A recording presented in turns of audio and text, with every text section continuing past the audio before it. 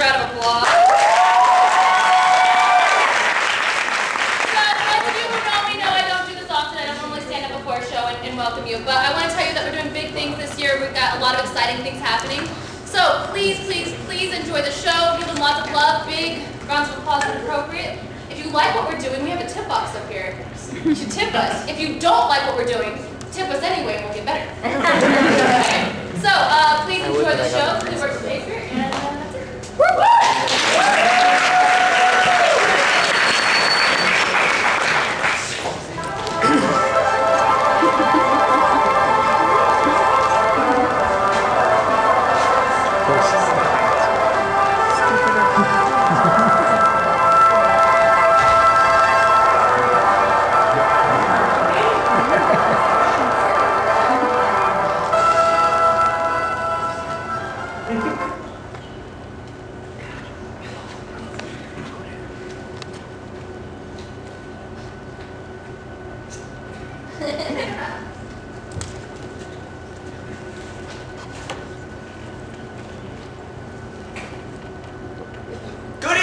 Ladies and gentlemen, and welcome to the Little Theater and tonight's performance of The Complete Works of William Shakespeare. Now, before we begin, I have a few brief announcements. The use of flash photography and recording of the show by any means, be it audio or video, is strictly prohibited by the management. Also, please refrain from eating, drinking, smoking, anything during the show. For your convenience, toilets are located at the top of the stairs. At this moment, please take time to look at the nearest security exit by your seat. Should this leader experience a sudden loss of pressure, oxygen masks will drop automatically. Simply place the mask over your nose and mouth and continue to breathe normally. If you are traveling to the theater with small children, please place your own mask on first and let that little bugger fend for himself. Now allow me to introduce myself. My name is Codona, and tonight my two partners and I are going to be attempting a feat which we believe to be unprecedented in the history of theater. That is, to capture, in one theatrical performance, the magic, the genius, the towering grandeur, that is, the complete works of William Shakespeare. Now, as you can see, we have a lot to get through tonight. So at this time, I'd like to introduce one of America's most preeminent Shakespearean scholars. He has a bachelor's degree from the University of California at Berkeley, where I believe he read 2 books about William Shakespeare. He is here tonight to provide a brief preface to the complete works of William Shakespeare. Please welcome me and joining Mr. Marcus Lewis.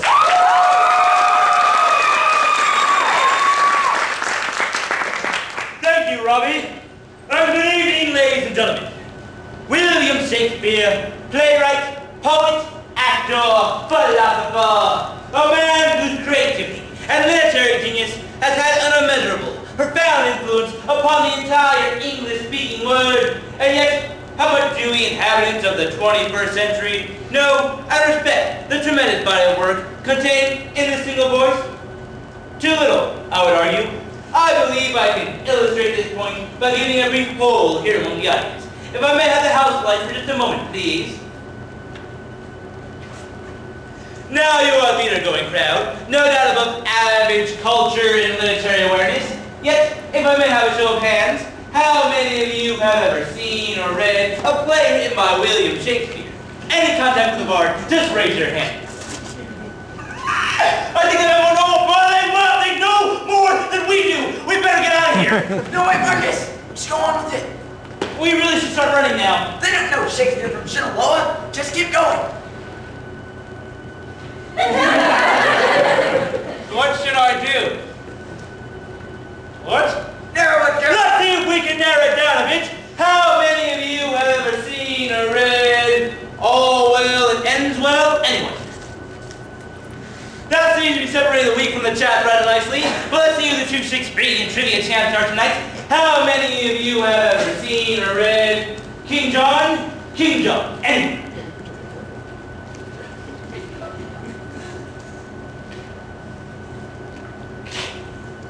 Would you mind telling us about it? Well, it's about a hunchback.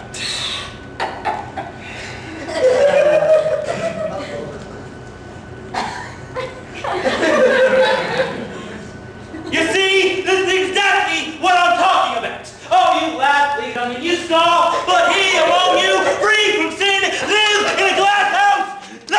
face rather than all your faces. This empty brain rather than your empty brain. These glazed eyes rather than your glazed eyes. These teeth, they cry out blasphemy. Ladies and gentlemen, I submit to you our society's collective capacity to hold but not attain the genius of William Shakespeare has been struck by sitcom, slaughterhouse by soap operas, and renamed by Rush Limbaugh. Hallelujah!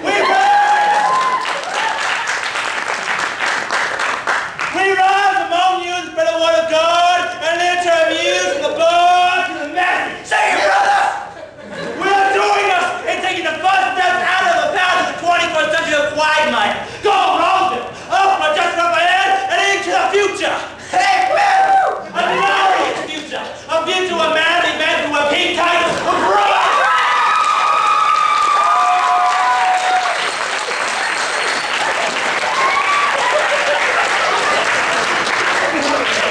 When this book is found in every hotel room in the world, this is my dream, ladies and gentlemen, and it begins here tonight. So join us by opening your hearts. Yes, open your hearts and your pocketbooks, or simply charge it an ATP or MasterCard or Visa by 4976 bar.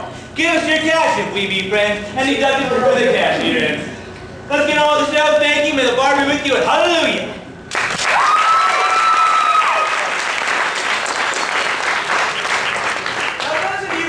Copy of this book know that no collection is complete without a brief biography of William Shakespeare. Providing this portion of the show shall be the third member of our troupe, please welcome to the stage Mr. Chris King.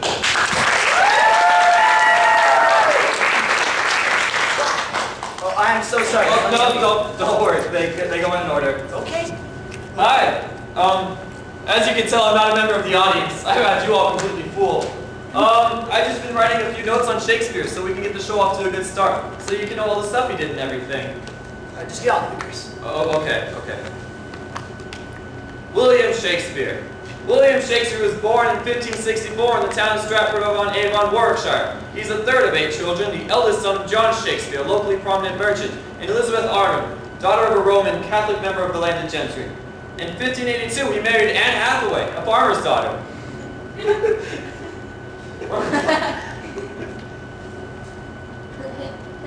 He left Stratford and arrived in London in 1588. By 1592, he achieved success as an actor and a playwright. In 1608, his dramatic production lessened, and it seems he spent more time in Stratford. There, he dictated to his secretary, Rudolf Hess, his works Mein Kampf, in which he set forth Germany to a dominant position in Europe. After annexing Austria, the Sudetenland, and reoccupying the Rhineland zone, Shakespeare invaded Poland on September 1st, 1939. World War II.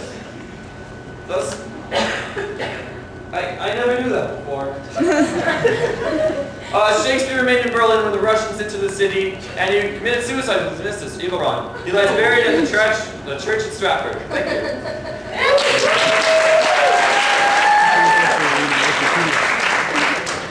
Now, without further ado, we are proud to present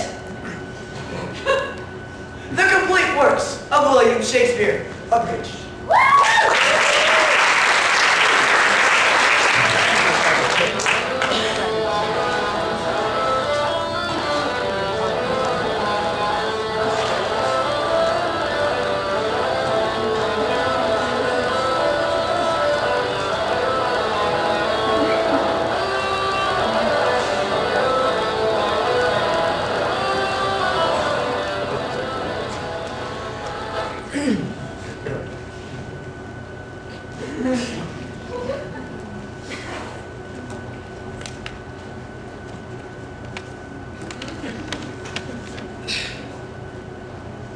All the world's stage, and all the men and women merely players. They have their exits and their entrances. And one man in his time plays many parts.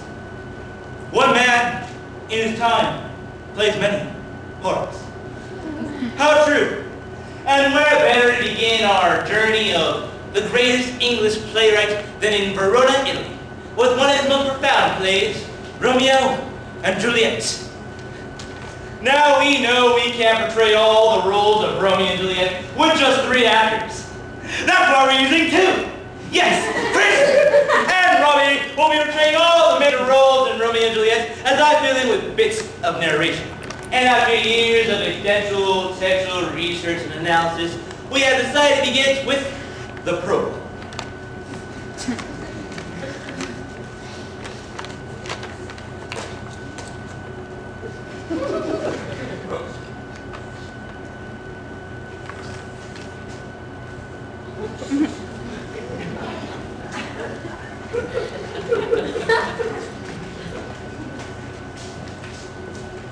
Two households, both alike in dignity, and fair Verona where we lay our seed, from ancient grudge spread to new mutiny, where civil blood makes civil hands unclean. From forth the fatal loins of these two foes, a pair of star-crossed lovers take their life, whose misadventurous piteous overthrows do with their death bury their parents' knife.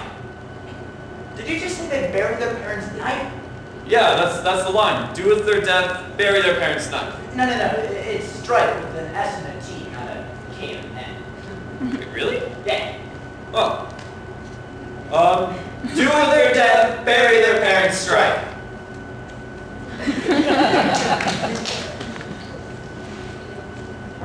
Two men, both tall and handsome, one named Benvolio, the other Sultan. The hate fueled by an ancient feud, for one sub Capulet, the other Montague. That's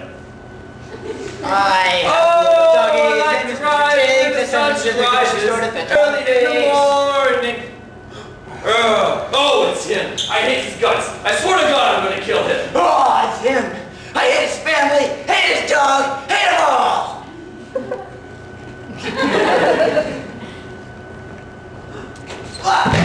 Do you bite your thumb at me, sir? No, sir, I do but bite my thumb. But do you bite your thumb at me, sir? No, sir, I do not bite my thumb. At you, sir. I do but bite my thumb. Do you quarrel, sir? Whoa, sir? No, sir. Well, if you do, sir, I avoid, for I serve as good as man as you. Ha! Oh, bet, sir. Yes, betcha. You lie! Ah!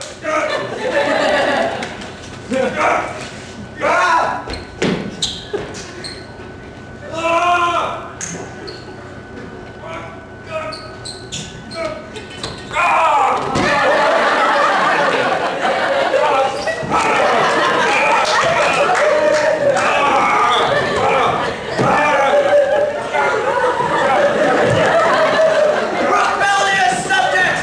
Enemies to the peace! Uh-oh, it's the prince. Oh, I'm sorry. The character formerly known as the prince. Capulet, come you along with me. Benvolio, come here this afternoon. You are further pleasure in this case.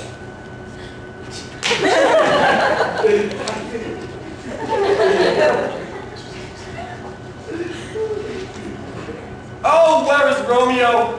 Saw you in today. Right glad I am you were not this gray. But see, he comes. No, he doesn't. But see, he comes. Romeo, he cried. I'll know his grievance or much be denied. Good morrow, cuz.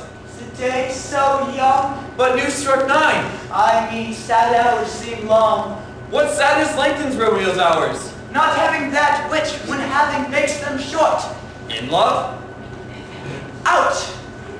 Out of love? Out of her favor where I am in love. Alas, that love should be so gentle in view, should be so rough and serenous and proved. Alas, that love whose view is muffled still, should without eyes see pathways to his will.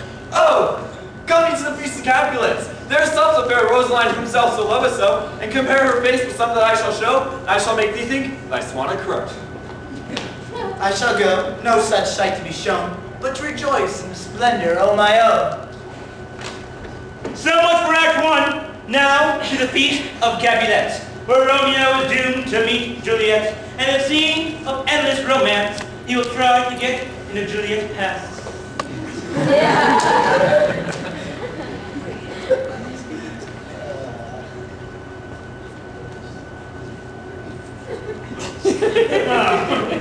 Oh, she doth teach the torches to burn bright. Did my heart love till now, forswear its sight. For extraordinary.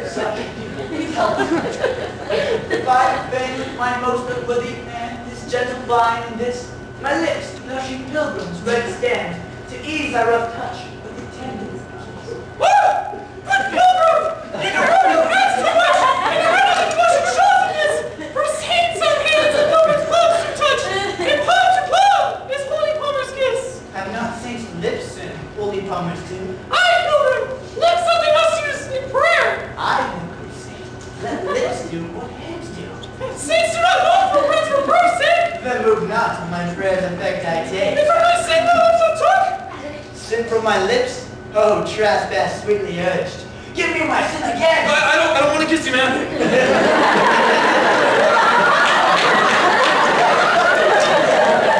It's in the script!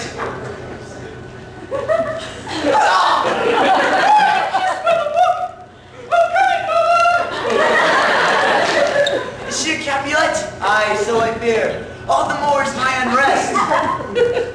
What are you doing? Up the balcony scene! But soft! What light through yonder window breaks? Oh, Romeo! Romeo! Wherefore art thou Romeo? Deny my father, refuse thy name, or thou wilt not be but sworn by love, and I shall no longer be a Capulet! What's in the name anyway, which we call a nose, by any of the name we still smell? Oh, Romeo! Romeo! Doff thy name, take no part with thee! I'll take thee at thy word. Call me but love, and I shall be new baptized. Henceforth I never shall be Romeo. What did you just say? Call me but love, and I'll be new baptized. Henceforth Call you butt love. I shall never be Romeo. You're butt love. Butt love, butt love, butt love, butt love. Neither for me. I did it is like. Dost thou love me then? I know thou wilt say aye, and I will take thy word. Yet if thou swearest, thou mayest be false. Thou hast pronounced it faithfully. Then, fair lady, by very yonder virgin moon, I swear. Thou swear not by the moon. Then, what shall I swear by?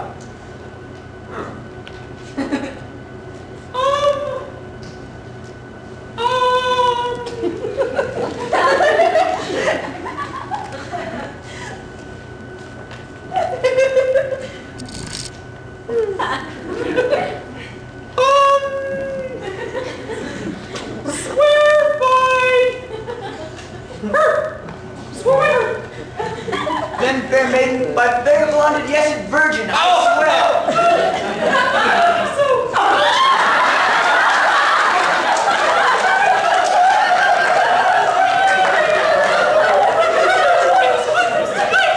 It is too rash, too sudden, too unadvised, too much like a lightning which one can say, and cease to be. There is lightens. The three words from Romeo, good night to thee. Sweets, good night. Sweets, good night.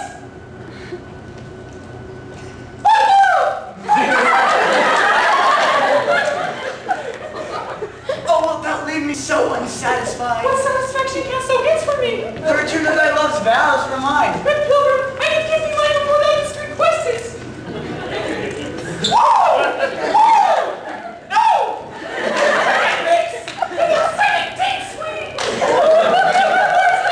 I told you once a good night to thee. If thy purpose be honorable, thy purpose marriage, send word tomorrow.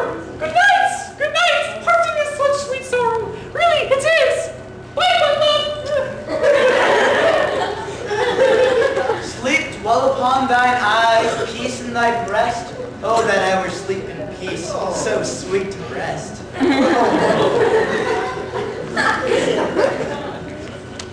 Though Romeo did swoon with love, by Cupid he was crippled.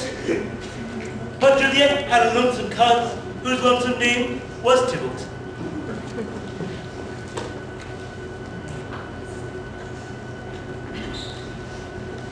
Romeo, the love I bear thee can afford no better turn from this. You are the villain, therefore turn is wrong. Tybalt, I do protest, I have never injured thee. In fact, love thee more than thou canst devise. Nay then, boy, I am for you. Ah!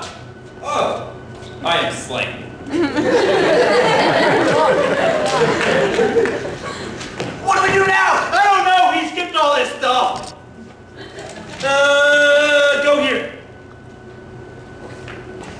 moving right along, from Tibble's death onward, the lovers were cursed. Despite the best efforts of friar and nurse, their fate pursues them, they can't seem to duck it. At the end of Act 5, they'll both kick the bucket. My